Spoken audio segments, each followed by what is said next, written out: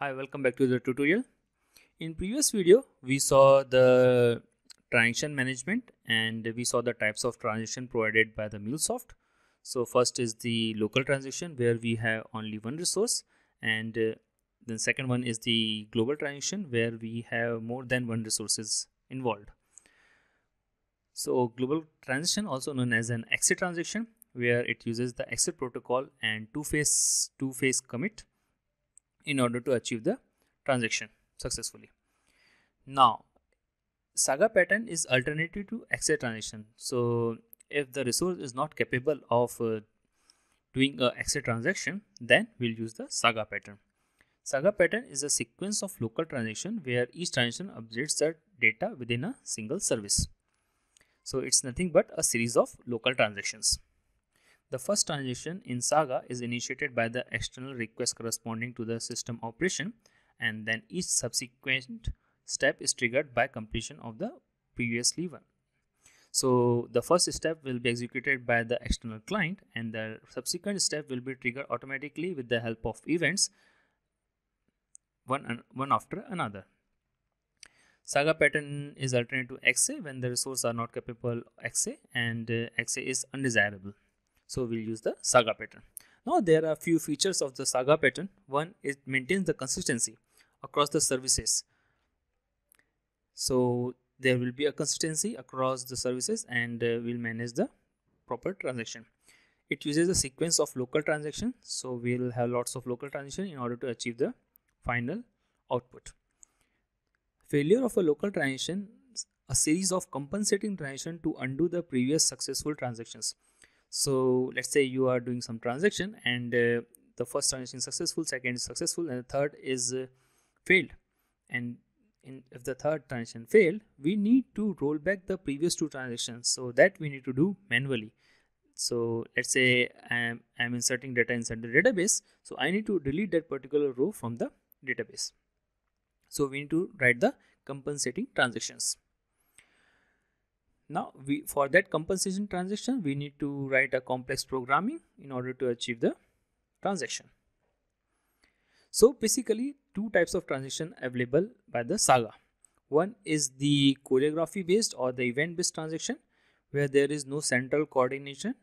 One service will produce the event, second will listen it, and second will produce the event, third will listen it, and like that. And the second one is the orchestration where we have centralized Saga decision maker who decides which business logic to execute.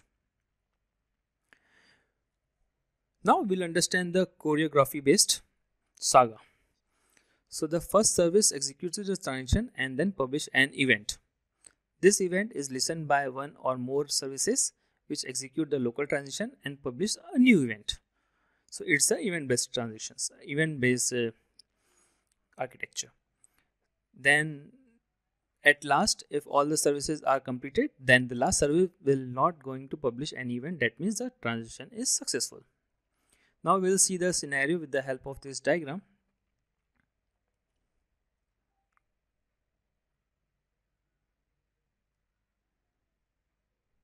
So we have this diagram which shows the event based transactions. So first of all, this order service will initiate the order. So first of all, client will send the order.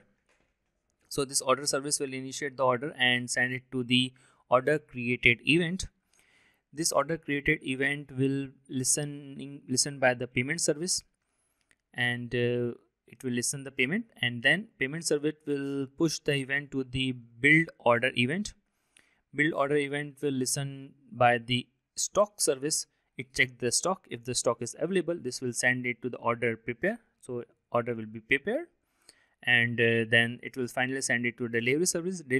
Service will send to the order deliver event, and at last the order deliver event will be listened by the order service, and the order is successful. So in this scenario, as you can see, there are different events are generating, and each service is listening to other event, and at last we are not generating any events. Suppose, so this is the successful transaction. If the same transaction fail in between, so what will happen? So we need to roll back manually, we need to roll back the data So for that we need to write the program to roll back the data. So this is the order service. So first of all, we are client is sending request to the order service to create the order. So after creating the order, this will send event to the order create event. This will create the event order create event. This will subscribe that particular event payment service. Payment is also successful. It will send back to the build order event, and this will call the stock service. And let's say stock is not available, so product is out of stock. So this will send request to the order out of stock event. Now what will happen? This will send request back to the payment service in order to cancel the payment or provide the refund because the stock is not available.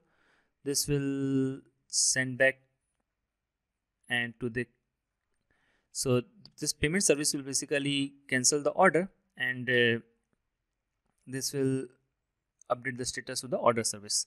So the order is cancelled and the refund is provided. So this is the failed transaction with the help of choreography. Now we'll see the orchestration. In orchestration, there will be a central Saga pattern communicator which communicate to different services with the status of the data. Okay, so let's take this example. I will copy this.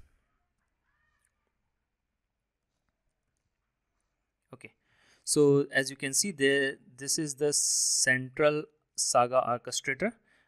This take care of all the stuff like creating an order if the order is failure. So it goes like this.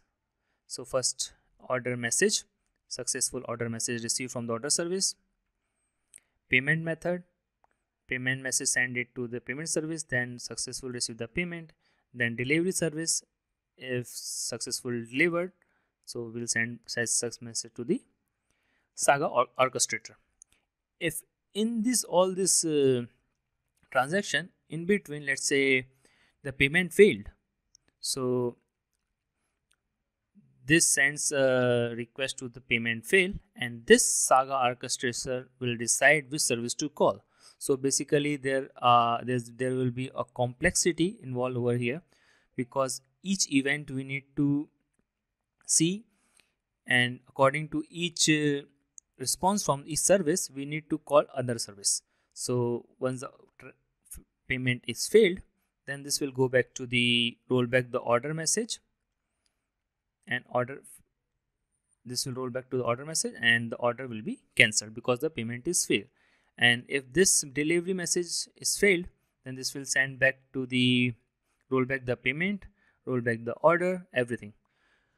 So this is the orchestration based Saga. So both the pattern we can use in any of the system, but there is a complexity involved because here this is event based, so we need to track each and every event. Here this is service based, so we need to write a complex logic what happened when one of the service is failed. Hope you understand the Saga design pattern. That's it for this video. See you in next video. Thank you.